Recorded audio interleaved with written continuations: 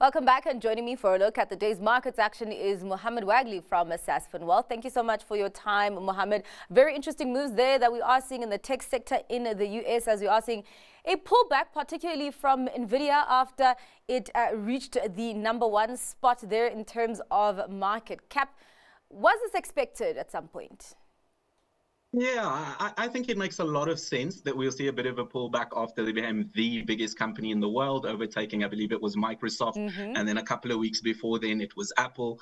So there is a little bit of air being sort of let out the balloon. But I also think, perhaps maybe investors being made aware that, it's pretty much at all-time highs, the biggest company in the world, maybe was an opportunity to take a bit of profit. And then you mentioned, that they're looking sort of at other stocks that are doing well. And I think perhaps this was a function of that, moving those Nvidia profits into things that are making the portfolio a little bit more diversified.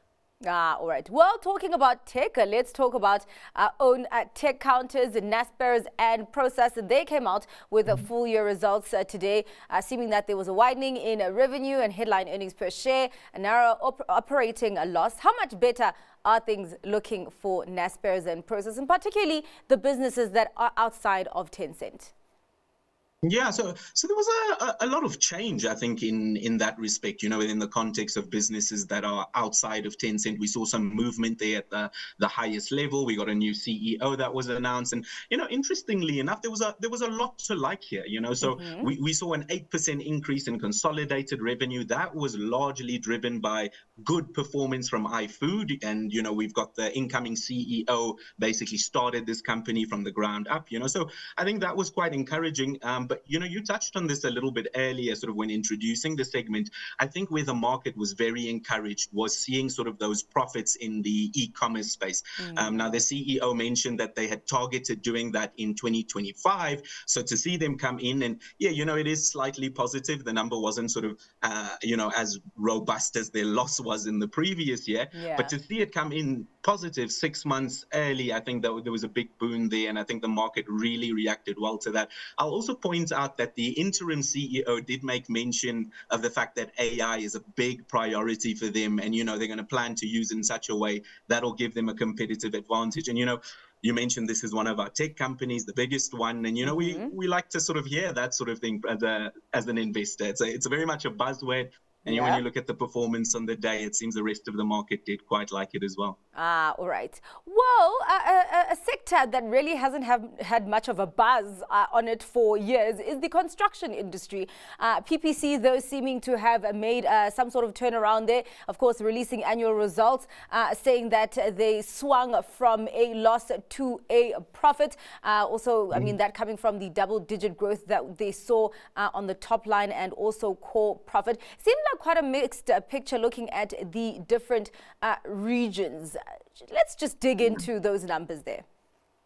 Yeah, very much so. I think you hit the nail on the head there. So some of the regions were performing really well. We saw some very robust performance from Zimbabwe, and that was really sort of the big driver that led them up, led the group revenue up by about 20%. But where we saw softness was in South Africa and Botswana, two of their bigger segments. And, ideally, we'd want to have seen a bit more sort of improvement there. And we only saw sort of marginal revenue increases there.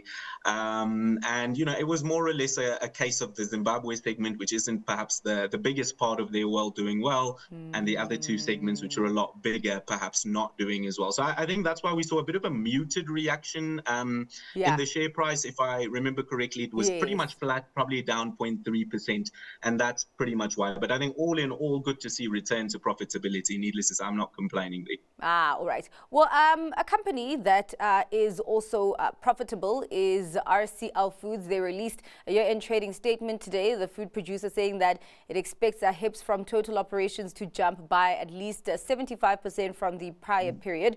Interesting that it also looked like a mixed bag in terms of demand dynamics, but clearly there the positives outweighing the pressures. How did you digest those numbers? Yeah, interesting. I would say, broadly speaking, quite like these numbers. They mentioned that they expect that 75% increase in headline earnings per share. And I think a lot of that is due to some good performance that we've seen in the chicken business, Rainbow Chicken. and their grocery business as well. Now, it wasn't sort of, all sunshine and roses across the board. I think we did see some volume weakness, some trading weakness there in the baking division. I think, they did relatively well to keep their sort of overhead somewhat constant in that respect, but, the volumes were weak there. But I think really what the market took quite a bit of encouragement from was the news that they'd be looking to list Rainbow separately.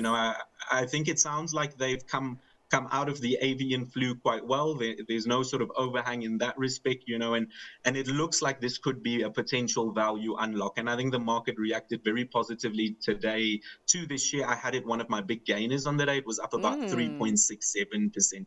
So yeah, there were things that were not as great, within these numbers. But I think ultimately, broadly speaking, the market reacted quite well to this. All right. Well, let's take a look at your stock pick today. What are you hanging your hat on? So today I'm going to go for Louis Vuitton, LVMH. Now, they've been under a bit of pressure in the past couple of weeks, and I think a lot of that has been linked to what's been going on in France, just in terms of the election. They'll be heading to vote next week, as far as I'm aware. But I think what's been a bit of a surprise here is that Miss Marine Le Pen's right-wing party seems to be leading the voting in most of the polls.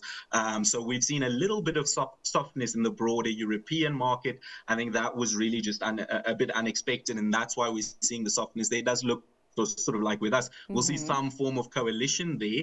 But I think, this is all to say that, leading up to those elections, we've actually got, perhaps a decent entry point here now. So I keep going on about tech. I think most weeks I'll come on and pick some sort of stock pick, because the world is changing. You've got to change with it. You've got to pick companies sort of at the forefront. But in many ways, loads of things also remain the same. And one of those things is the luxury sector, and the people that purchase these types of goods, they're not necessarily financing it. So they're not too worried about what those interest rates might look like or when they might be cut. Perhaps we might get some broad market movement, but this company is going to continue to do well, sort of independent of those rates. A brilliant company, would definitely look to be getting some now if I've not got some already. All right. Thank you so much for your time and for your insights there, Muhammad. Really appreciate it.